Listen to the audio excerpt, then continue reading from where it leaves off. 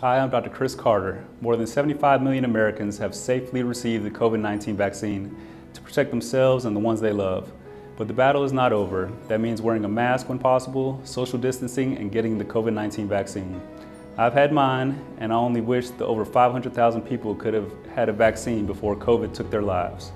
For more information on how to receive your vaccine at no cost, visit alcovidvaccine.gov and get back to protecting the ones we love.